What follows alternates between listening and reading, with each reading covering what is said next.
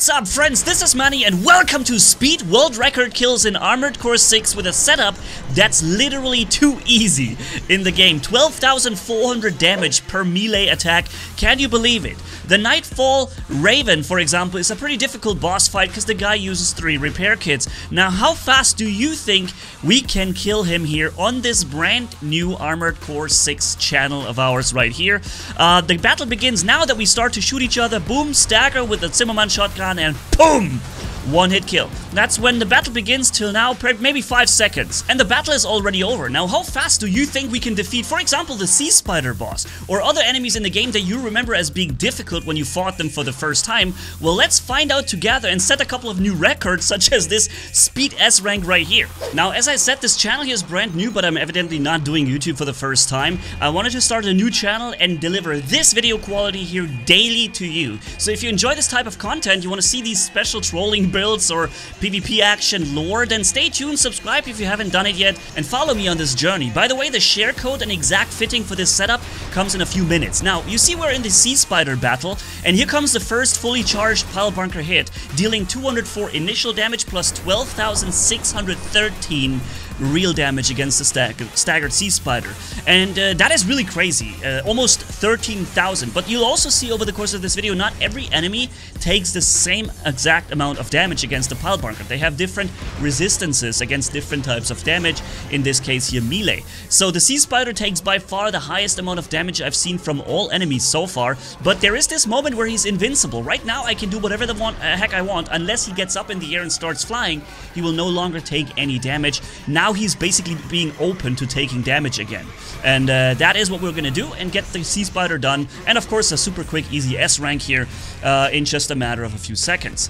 Now also worth mentioning is that with this setup here, like I said, share code is following in a minute, you can really just easy S rank pretty much anything, because all you need to do is stagger them. To follow up with the pile bunker hit, which could be any other melee weapon for that matter too, and also in the right hand, any quick staggering weapon will do. The grenade cannon Songbird, you unlock them for your shoulder slot super early in the game, and that goes for the whole setup. You can do that super quick. And that makes this a really good setup to easy mode entirely the entire game basically. Here we're fighting the Honest Brute and we're utilizing the assault armor to make an easy stun and follow up with a free 8,520 damage hit after. So you see this guy takes a lot less damage than the Sea Spider because he obviously has more resistances against this type of damage, but he still gets killed in a few seconds and it's super easy. And you could otherwise spend a long time fighting this guy, especially in the actual mission where he uses repair kits. It's crazy. Here we're having V4 Rusty, also an enemy that's very quick, but the double Songbird stagger him pretty much instantly, and then one hit with the pile bunker pretty much ends the whole battle immediately, setting up one quick speed kill record after another here. I'm saying records because I didn't find any videos online doing things faster, and honestly I don't think they could be done much faster at this point. But tell me if you found something that is more interesting, more fast. I'll try it. So you see here we're fighting Coldcall, I think, yeah, and we're giving him a juicy nice 7,768 damage hit, followed up by a quick shotgun to kill him. Now about this setup, like I said, pile bunker or melee weapon left hand, right hand will have a quick shotgun or something that staggers quickly. You see the share code also. Now aside from the obvious weapons, there's a melee specialization on the arm slots that you can equip to your AC, and I found that the Basho arms are quite bashy and do one of the highest melee specializations. I haven't unlocked everything and there might be better items coming later down the line. Also important are boosters with their melee attack thrust attribute that defines how much forward movement you do when doing a melee attack, so it defines how useful or usable your melee attack is in general, even when the enemy isn't stationary and staggered, for example. Now, by far the highest amount of damage boost comes from the operating system tune-ups using OST chips from certain arena battles and encounters in-game. I would advise you get the boost kick because it's a very helpful tool in many situations. And then assault armor, at least 1 point in that, because that thing is so surprising and opens up many opportunities for a melee attack. I put 2 points in here.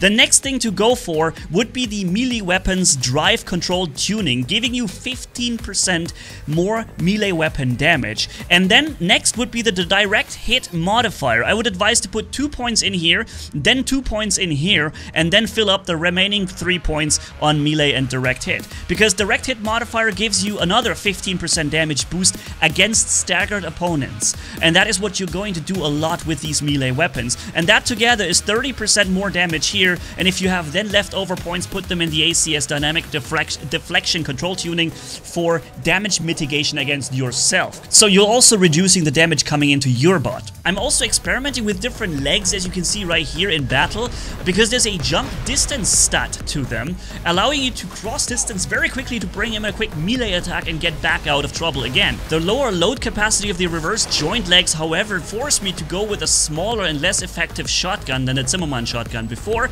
but it is worth experimenting with that. Let's have a look at this, for example. You see, every time we're dashing, we use up quite a lot of our energy, but we're also making a distance of around 100 meters every time. So somebody trying to escape from you is almost impossible when you dash after him, and you can very often connect with very quick and surprising melee attacks, even when the enemy isn't staggered or expecting to get hit by something like this. And the melee attack is in no ways weaker than what we had before, so it's really, really insane. And to test this effective jump distance in melee use, I was trying to end him with a melee attack without having him staggered first, and that actually went really well. Now, I know YouTube pretty well, and I know that many of you are already beginning to drop out, so let me just tell you, this right here is the first ever made mod for Armored Core 6 with a completely different chassis, with the Thomas the Tank engine. Then check it out, and if you want to see how much damage we do in melee without any of the specializations, without the melee specialization operating tunings, without using the right arms and any of that, just using the pile bunker with the shotgun in the hand and just going for it, then stay tuned, because that's what we're gonna do right here. I was playing the mission, by the way, for the first time. I thought it's a good challenge to use this setup that's so easy and powerful against a stage I've never seen before. So while I played this, that was a completely new thing for me. And you see, we're already doing less damage with the pile bunker. Enemies aren't even destroyed after using it once, although it wasn't a charged attack either. Here, this was, by the way, funny. They said don't cross the right lines or lasers because it will activate the defense robots, and I was like, okay, I'm not gonna cross the red lasers, but I will destroy one of them casting the lasers, and I did that here with a melee attack, and guess what? It has the same result as crossing the lasers. It will spawn enemies. So anyways, here's a big cannon. We need this evidently to fight the big snow worm and deactivate its defense shield or something, and as I get up there, I'm getting attacked by yeah, the Honest Brute with his flamethrowers. So now we're gonna do what we just did against him, but this time without any of the melee damage boosts and specializations, not the right hand arms, nothing. And you see we're doing, after getting him staggered with a fully charged hit, only 3,400 something damage. Before, I think it was about like 8,000 or 9,000 damage. So you see the damage difference is insane. And maybe he is a little bit more resistant here in the mission, I can't say exactly, but it seems like there's a ridiculous difference in terms of effectiveness of our melee weapons when you have the 30% plus 30% from the, you know, from the operating system tunes, plus having the right arms equipped. So doing a one-hit kill here again towards the end, the fight still was really easy, even without any of those boosts, but it turns out that you can probably do this twice as fast or even faster. Maybe you can even not allow him to use a single repair kit if you just do it perfectly, stagger him when he has like 70% health and he doesn't use the kit yet, and pop, finish him off in one hit. So yeah, one of the next missions will be to kill that frickin' ice worm. Let's see how we'll do that with this setup. For now, I'll say thank you guys so much for watching. If you enjoyed this video, leave a like and comment down below. Tell me what you think. And if you haven't yet subscribed to the channel, consider doing that. It would be really amazing. And I'll catch you hopefully in the next video. Manni signing off. Bye-bye.